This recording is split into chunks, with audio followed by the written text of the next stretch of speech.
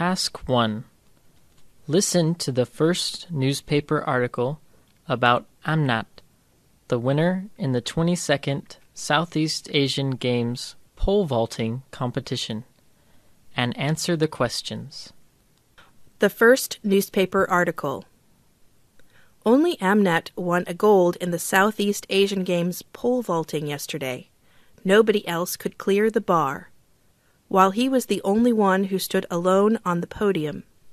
Amnat was among the Thai athletes who won 10 gold medals in early events yesterday.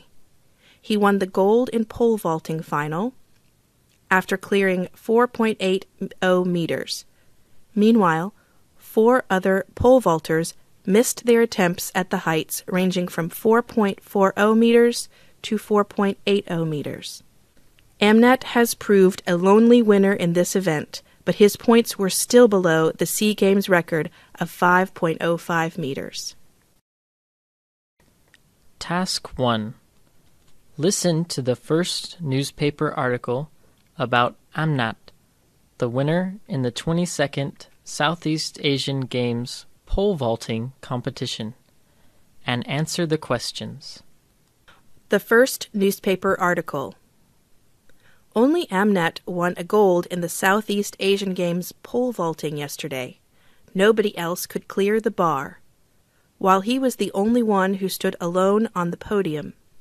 Amnat was among the Thai athletes who won 10 gold medals in early events yesterday. He won the gold in pole vaulting final after clearing 4.80 meters.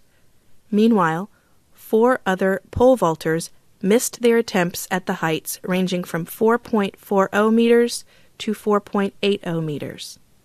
Amnat has proved a lonely winner in this event, but his points were still below the SEA Games record of 5.05 meters.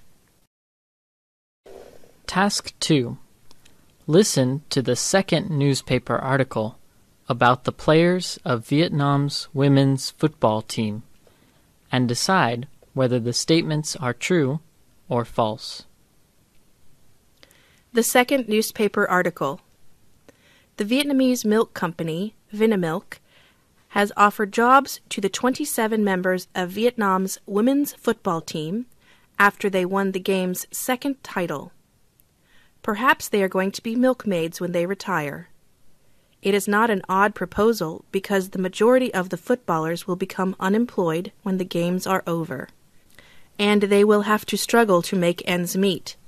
Vinamilk has promised to train their new employees as soon as the deal is signed. The goalkeeper of Vietnam's women's football team is dreaming of running a cafe after doctors have said her injuries would stop her from playing ever again. At the moment, she is short of money, so the Vinamilk offer looks tempting to her. Task 2. Listen to the second newspaper article about the players of Vietnam's women's football team, and decide whether the statements are true or false.